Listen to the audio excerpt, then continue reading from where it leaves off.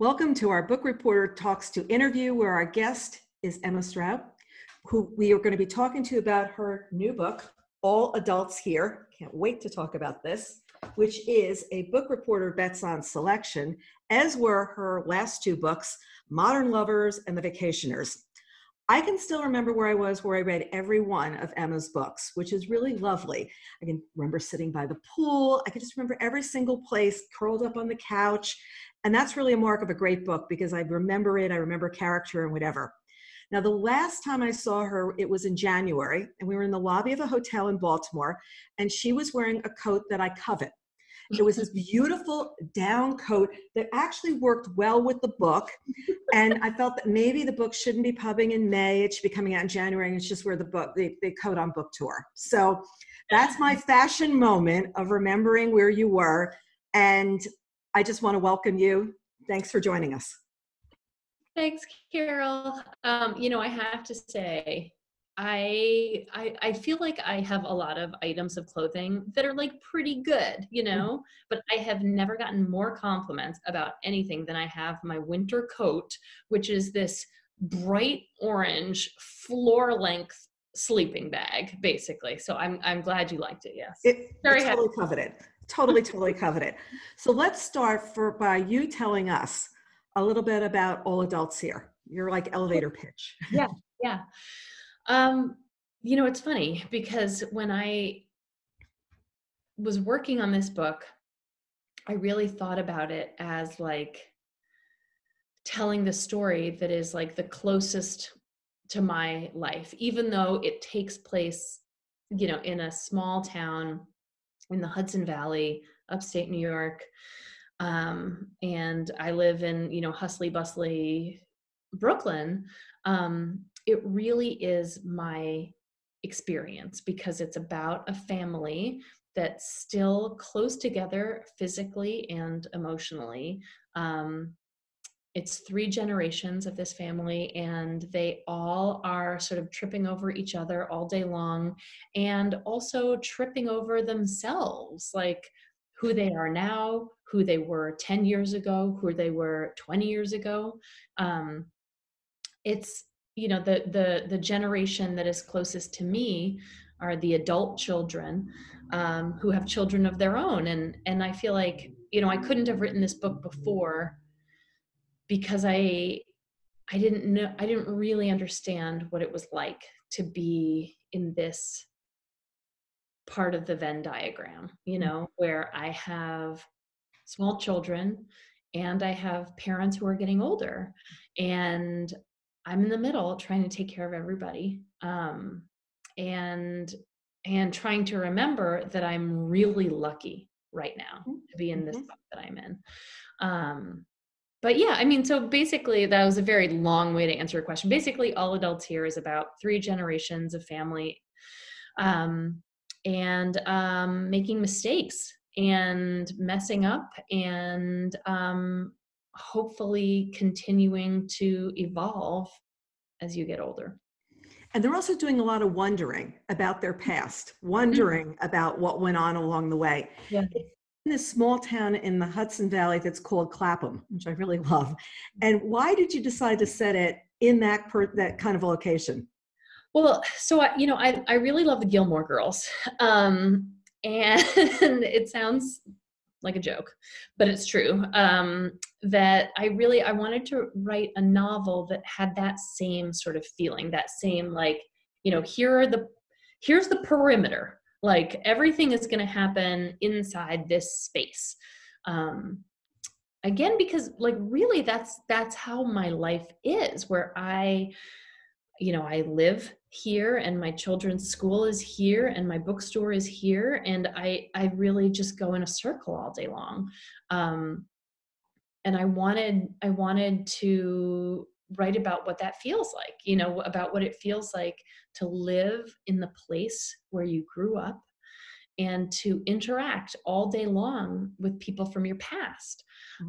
Whether it's your best friend from middle school or your boyfriend from high school or, or teachers or your friends' parents, like those are the people who I see all day long. And I mean, you know, right now, of course, I like, you know, I miss that more than anything. Mhm. But yeah, I think when I was writing this book, I was really sort of wrestling with that, with what that feels like. Um, and so, you know, I'm a novelist, so I did what novelists do, and I made them wrestle with it instead. And they got to in upstate in Hudson Valley. Right. You know, back in December, you mentioned that when you first started thinking about writing this book, you were going to write a book about cheese. Now, where did this head you in this new direction? I just love that line. Probably because I love cheese. Well, I mean, both sides of my family are from Wisconsin, and you know, I love cheese. I really do. And I mean, it sounds so goofy, but it is genuinely that goofy, where I had this idea that was for a book almost totally unlike this book. But just something that was like totally lighthearted, like, and downright goofy. But then when I started writing, or not even actually the writing of the book, but when I started working on my outline and thinking about the characters, it became clear to me that the book really was not about cheese, no matter how much I tried. There is cheese in the book, there are goats in the book, and there's some food in the book, because I like to write about food, but yeah, it turned out that I cared more about the characters and some like sort of sadder and more like melancholy notes in these characters' lives than just making it like a romance about A cheese. romance or a lighthearted kind of thing. Yeah, it wasn't just going to be cheesy. It wasn't going to be like that, you know? You know, I was thinking about Kelly Corrigan's book, The Middle Place, because that's where you are right now. Like you're just between those two places. And I was thinking of that so much. Was the title a given right from the start? Was it always going to be All Adults Here, or was it? Oh, you know, it's funny. Titles are tricky for me.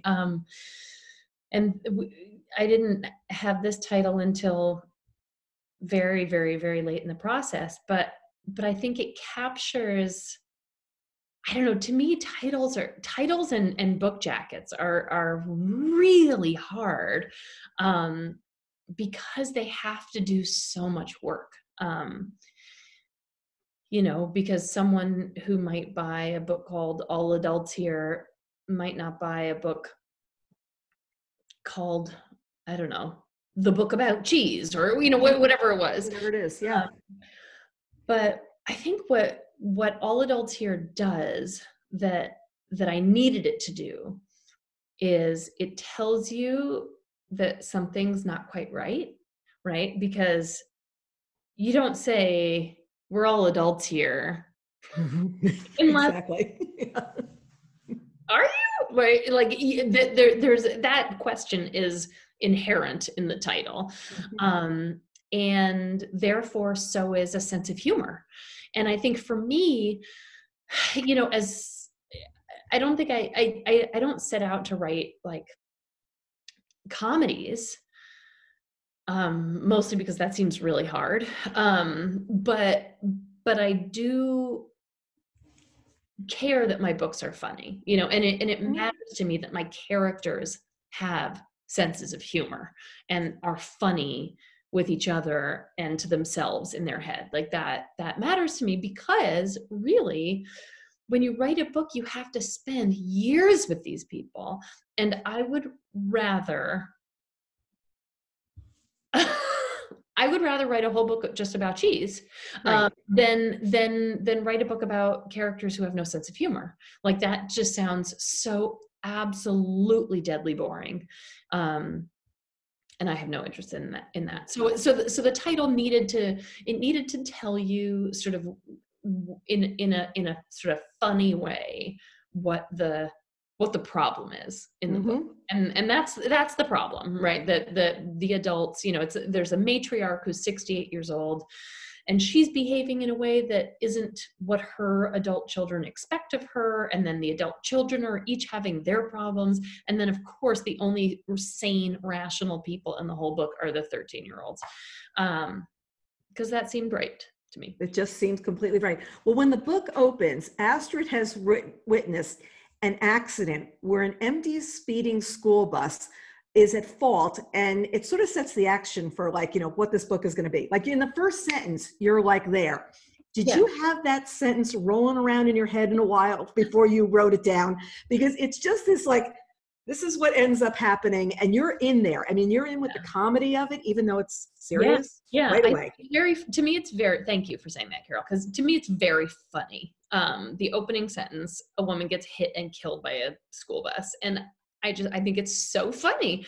But yeah, I mean, you know, I didn't know. I don't know. It's hard. It's a complicated question, because like it's not that I guess the scene was rolling around in my head. Like I knew what I wanted. I knew I wanted that as the opener. But I'm just, you know, I'm one of those people who I start at the beginning and then I just go straight till the end for the first draft. Obviously, then, you know, after that, you have to go in and be like, oh, let me look at this. You have to fix it. You have to fix different scenes at different points. But I do like to start at the beginning. And to me, yeah, that opening scene really, like, it gets things rolling in a way that I felt good about it. And sometimes when I was having trouble later on, it was important to me to think about that, the sort of the energy of that scene. Right. Because, you know, energy in fiction, like, I mean, there's a lot that happens in the book, but it's not at all plot heavy. And so, you know, with books like that, which are like, you know, most of mine, where it's like families having conversations and hurting each other's feelings, you know, you have to figure out how to maintain momentum, because otherwise people are going to be like, why would I, who cares, you know? But if you know, if there's enough zip, people will keep reading. It definitely is. So this accident leaves Astrid sort of questioning her whole life. I mean, I just love that she witnesses this is going on, and she wonders, did I get it right as a mother? And to me, instead of the book being about perfection, it's really about allowing mistakes. Yeah. And everybody has to be allowed to make mistakes in life and to look back on it. Yeah. So am I in the right direction? Yes. I mean, you know, I mean, I think that's another reason why I couldn't have written this book before. I mean, I had one child when I wrote The Vacationers. And then when Modern Lovers came out, I had a 2-year-old and a brand new baby. But I didn't really understand yet. And in a way, obviously, I'm sure that my thoughts on parenting will continue to evolve as my children get older. You know, they're 4 and 6. So I know that there's a lot still coming down the road. But I think what I understand now that I didn't before is that, you know, perfection is not only is it a myth, but it's really not even the goal. You know, that the goal is to adapt and to accept and to modify as needed. You know, I think that, you know, when I had one baby, a friend of mine wrote a funny thing about this recently, where, you know, about those people who have one perfect child, and they'll tell you, oh, you know, they'll give you perfect advice based on their one perfect child. And, you know, and I have 2 children who are definitely not perfect, just as I am definitely not perfect. And my husband is definitely not perfect. And my parents are not perfect. And, you know, I mean, I'm just seeing everything with what feels like, you know, sort of freshly open eyes to what it actually takes to be a good parent. Yeah, but it's, I mean, that, I worry about my kids and what I'm doing.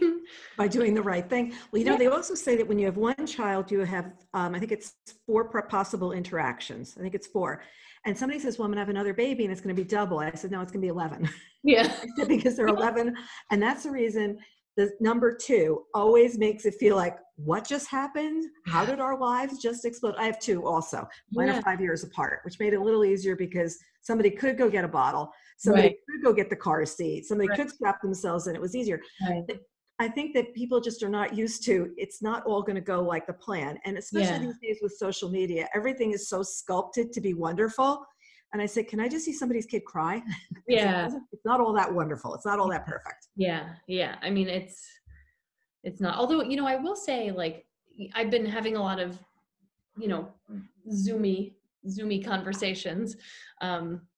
I also just spilled my glass of wine. Don't tell anybody, Don't tell, Carol. I'm not telling anyone.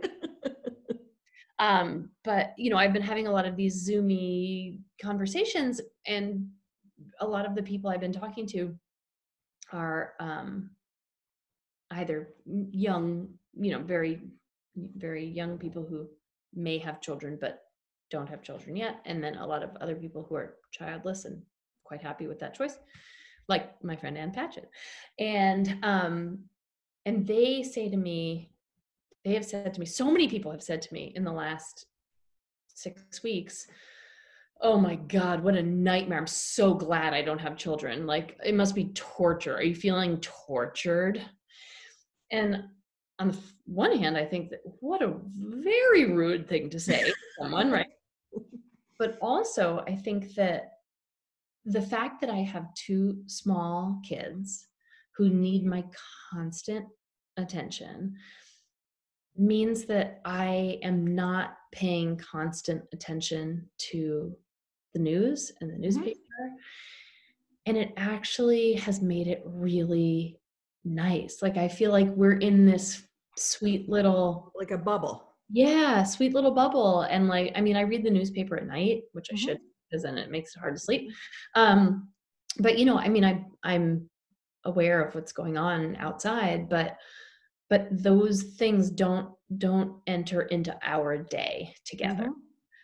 You And know, it's actually really nice. well, when Paul Simon's first child was born, he said that there's this moment that you sit in the hospital bed and everything else becomes nothing at all. Yeah. I think that when you have young kids, it's so centered around what they're doing and where they are, and all that it is this very, very special moment.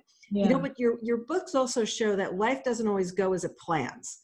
Like, not everything goes. You shake up your characters a lot in this book and shake up what's going on. You're leaving them off balance and you're taking your readers on a ride with them, and they're all off balance together.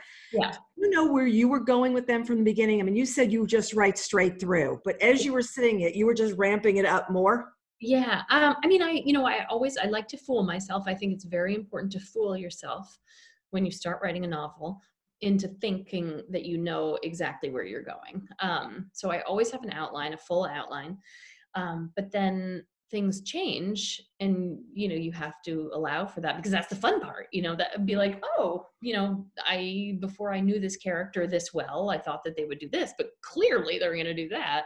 And that's, I think that's where I don't know, the most sort of exciting sections in the book, or the most exciting turns in the book come from for me. But yeah, I mean, what I love about writing books with a big cast is that there's always something interesting happening with one of them, that, like, There is. if you feel like, this one storyline, okay, you kind of know what's going to happen there. If you just check in with somebody else, and it's always the people who when I start writing a character, like in this book, I would say the two brothers, Elliot and Nikki, who are, you know, in the middle of this family. One of them is in Clapham, the other one is in Brooklyn. But they're very much connected to what's happening in the book. when I started, I didn't have a sense of them as well, maybe because they're men, or maybe, I don't know. I didn't know them as well. But once I started writing, I realized that their stories were really important to Mm-hmm. the family, and that I had to understand them. And then once I did understand them, it just made the book, so much richer. Um, which is great. I mean, that's writing fiction is like, really, it's just the best job. It's just the best job. And you make it so much fun. But here's what's really interesting. You write about a lot about family, but you were an only child growing up. If I'm like, were you No, not? no, no, Oh, no, so never had this. wrong about that. Okay. No, I have an older brother. Okay. He actually, it's my birthday on Saturday, and he just sent me this for my birthday. Isn't it lovely? Stunning, stunning. Um, yeah, no, I have an older brother. He's older than I am by 3 years, which meant that he was a senior in high school when I was a freshman in high school. We went to different schools. But it meant that, like, his friends were like the coolest people Mm-hmm. in the world. Actually, I was thinking the other day walking home from the bookstore that, about his, like, my, because my older child is 6 now. And I was thinking about my brother's, like, first best friend from about that age, who's really like the first kid, one of the first kids sort of outside my family, who I just spent lots and lots and lots of time with.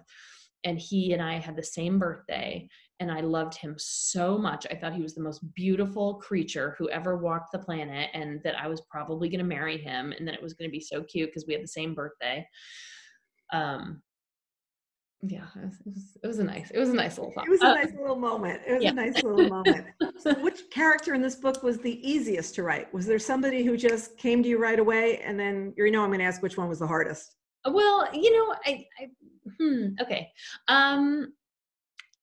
I mean, so I would say the 3 generations of women in the Strick family, Astrid, who's 68 and the matriarch and very prickly, Mm-hmm. and then Porter, who's in her late 30s and pregnant, and then Cecilia, who's 13, who's just been shipped up to Astrid's from Brooklyn. The 3 of them, I think, I see as sort of like a continuous line in this family, even though Cecilia isn't Porter's daughter, she's Porter's niece. But I loved them. And to me, like, they were the sort of heart of the book, watching the 3 of them navigate life, life and love and Mm-hmm. pain. It's Yeah. like Porter, who's had the long-time affair with her high school boyfriend, to the point where she thinks that the wife is cheating on him, like, because it's her. It's just very, very, very funny. And she twists things around. I mean, I really love Porter as a character, because every time Porter was doing something, it was like kind of crazier than the time before. And I wanted her to grow up. Well, at the same time, I was wondering what insane thing she was going to do next, because it was never. And there's this moment, which we will not give away, at the end of the book, that is just the best Porter scene. And it's just a great Porter scene. And I feel like we're ramping up to that scene the whole book. Yeah. I mean, when I was a kid, I thought that people who were, like, in their 20s, like, really must know what was going on and what their lives were going to be like and have everything figured out. And then when I was in my 20s, I was like, oh, no. Oh, but people in their 30s must have it figured out. Now I understand that nobody has it figured out ever. But yeah, Porter is in her late 30s and still very much figuring things out. But I think that at the opening of the book, I mean, and this is not a spoiler, but the first time you see Porter, you know that she's pregnant, and that she has, on her own, on purpose, and that she hasn't told anyone in her family yet. And to me, that meant that, like, even though she'd finally, like, made this choice, that, like, I don't know. It's like basically the whole book is like everything she has to get out of her system before she's responsible, um, Mhm. before she's responsible for someone else. Um, but yeah, she's a fun one. But I mean, to answer your other question about who was harder, you know, I think that her supporter's older brother, Mhm.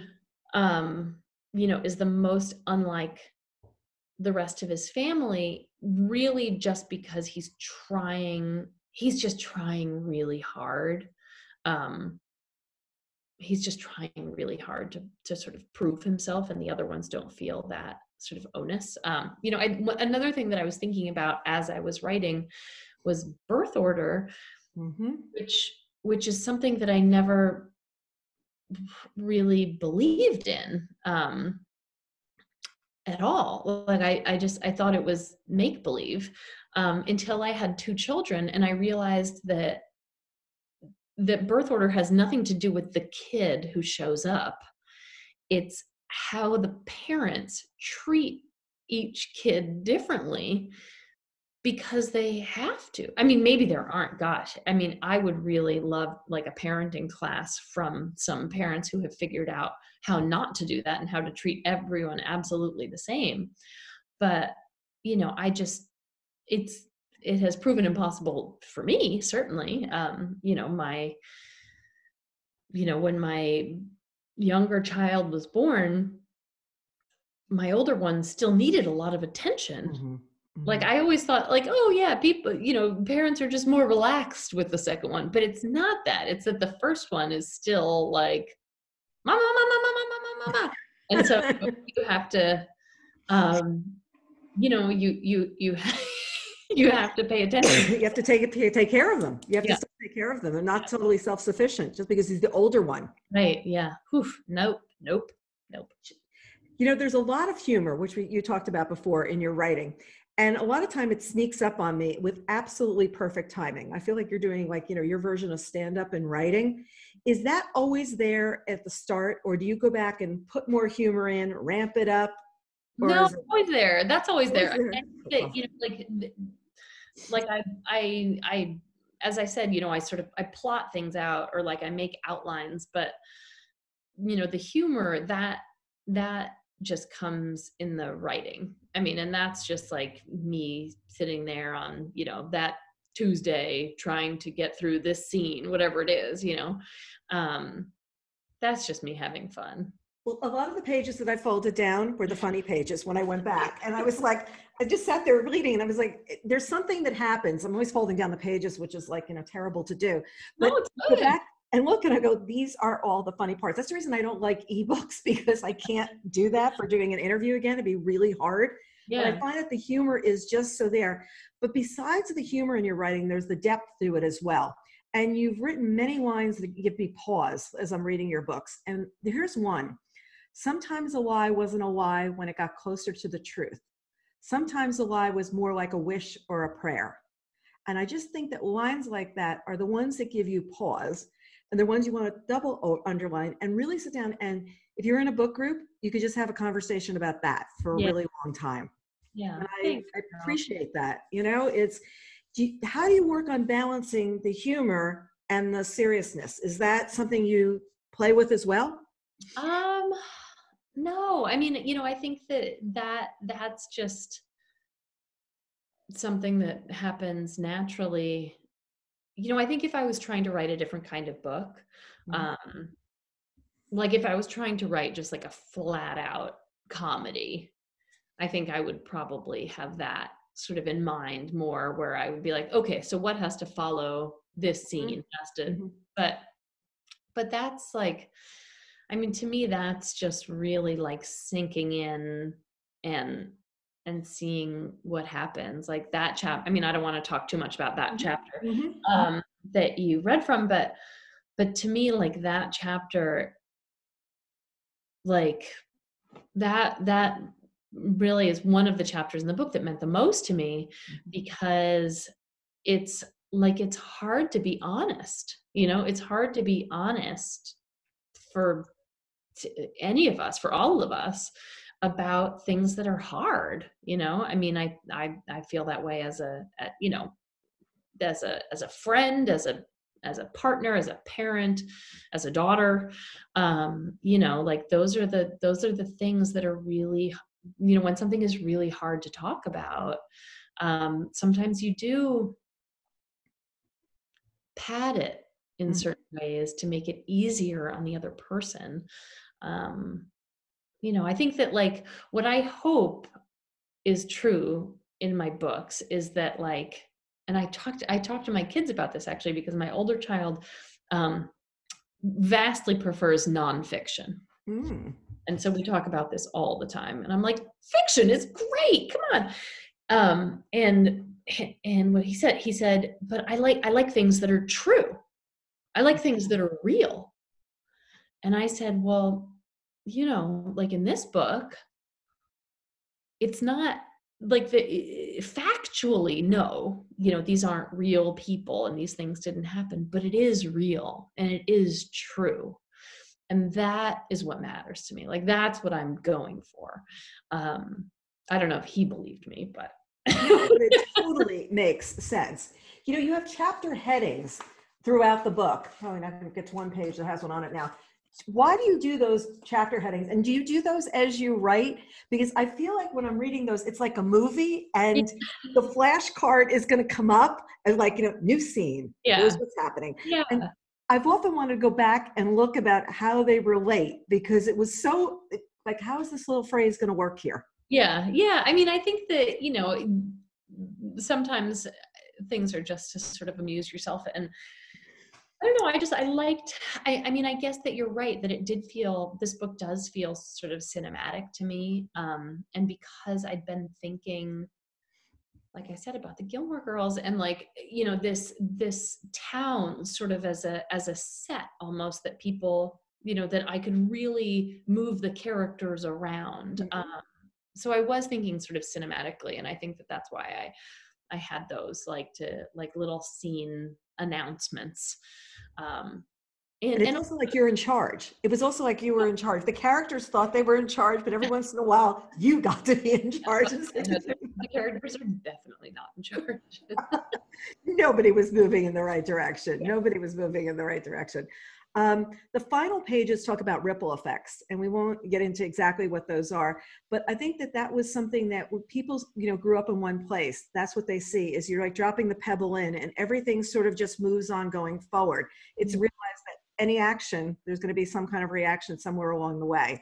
Yeah. And I think that wrap line where you're talking about that, where people just see themselves as insular and that what they do doesn't matter. And it really does sort of pull the whole book together about it really does matter. Every single thing you're doing matters. Yeah. Yeah. And, I think that it's funny because like, as a parent, I do like, I feel like the sort of conventional wisdom that, parents are receiving today is like, don't worry about it so much, it's fine. It's fine. I mean, especially right now, sort right, of everything's fine. But even before this quarantine, that, people were like, if you're worried, it's fine. It's probably fine. Everything's fine. But I do think that, and I think that partially this book was me saying like, okay, yes, but also the choices that parents make do implant themselves in their kids' psyches and behaviors, and how you are treated by your parents and your family really does affect how you see yourself, and that how you see yourself affects the rest of your life, and I think that and simultaneously it's impossible to do everything right, and so as as a human, you have to forgive yourself sometimes for things, even though you shouldn't have yelled about that, but it's all right, you have to move on, and I think that like really the point of the book is that it's okay, because we're all still trying, none of us are ever done. You know, I feel so much more aware now that my parents, who were in their mid to late 70s, they're not done either. You know, like they're still evolving. They're still evolving. Things are still happening along the way. When something happens, like what's going on right now, how people react, what Yeah. people do, you see people differently. Yeah. Also, a lot starts to not matter. It's like Yeah. just not a big deal. This is Yeah. just not what we really need to worry about. You know, something I know is you like audiobooks. You enjoy listening on audio. Do you read your book aloud at any point? Do you ever do that just to hear the cadence or anything? Yeah, I do. I do. Like I'm not one of those people. I don't read it from start to finish ever aloud. But I definitely read to myself sort of as I go. Um, and then when I don't, like sometimes when I have a book come out like this, um, I'll try. I'll be like, oh, what reading should I do? And I'll read, and I'll be like, oh wow, I must not have read that part aloud, because that I should have fixed that. I should have changed this sentence, you know. But I think That's the reason they don't like authors to read their own audiobooks. Yeah. Because let me just make this change. Oh, I would be rewriting the whole time for sure. It's like totally not good.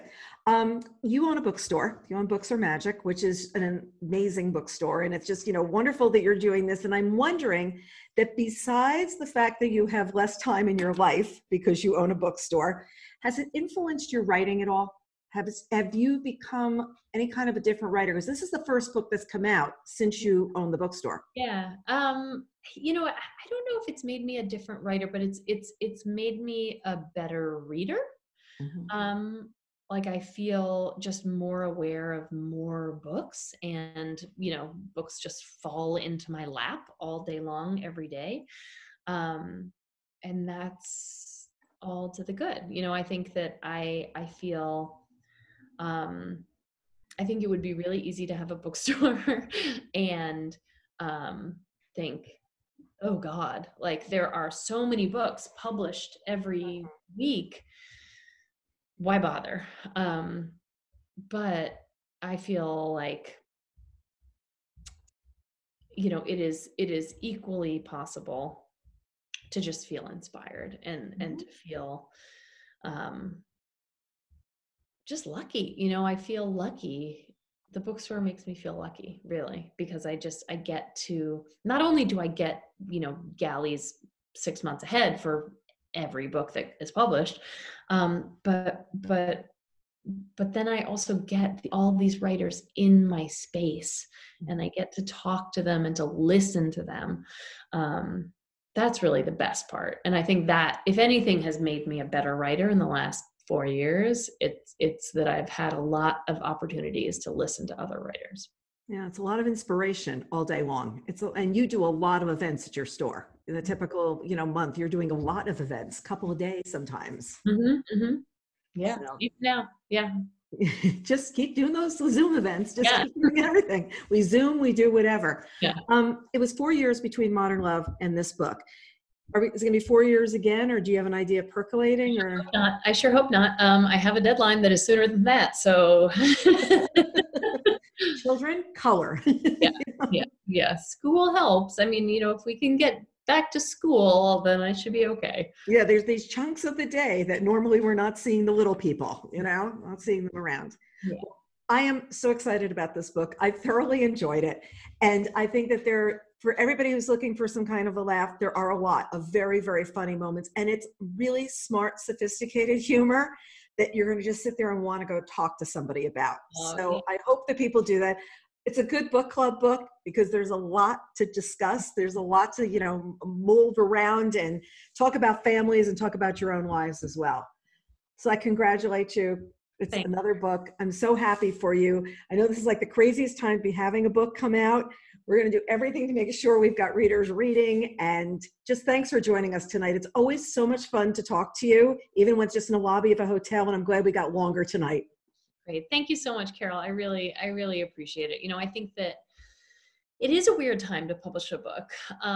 But I really, sorry, my dad just texted me and said, yep, several goldfish. I don't know what that is about. But I actually, and I think I can say this like honestly, just as a bookseller, that I think that this book actually will make people happy right now. That like, I feel like it might offer a little joy and solace in this really scary time. So I hope people read it and like it, and that it There are makes. many wines that will do that. And there's many thinking about the families that will do that, because I think people will be writing their own scenarios in their head as they're reading this. And I think that also people are going to forgive themselves for a Yeah, lot of things, because it's yeah, really okay to let it go. yeah, yeah. I hope so. Thank you, Carol. Thanks so much. Always great to see you. And to our readers, till next time.